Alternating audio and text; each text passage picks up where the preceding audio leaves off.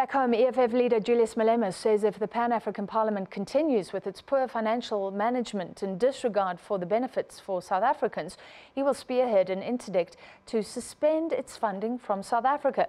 This after some members of the Finance Committee revealed that the programme budget of the Parliament has gone down from 20 million in 2016 to 5 million in 2017, as some donors lost faith in the institution.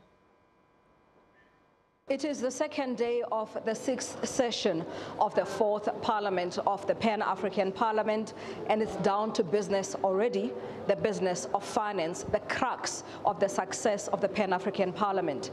Old members of this Parliament were concerned in the past that lack of accountability and poor financial management would probably lead to donors withdrawing their funding.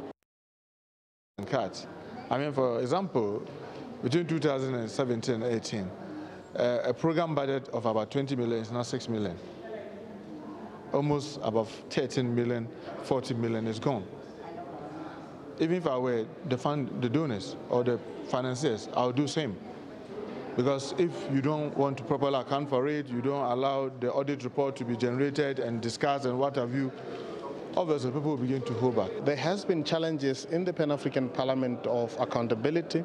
You would know that in the recent past there has been issues around the expenditures that are very difficult to explain in terms of where the money has gone. So we feel very strongly that negatively affects the image of the Pan-African Parliament. And walk-in EFF leader Julius Malema, he is one of 4 new MPs from South Africa, and he pledges change. We put a lot of money as South Africa in this institution. A lot of employees here do not even come from our country.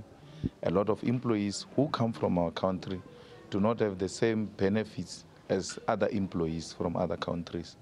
Yet South Africa spends a lot of money on this institution.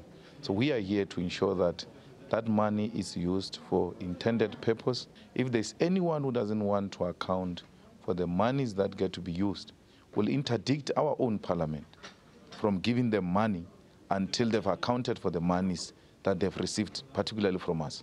Malema says he now knows that the Pan-African Parliament has 2 distinct committees regarding finance. It is this finance committee as well as the audit committee. He says he is yet to decide which one he should be a member of to effect the most change. SABC News, Midrand.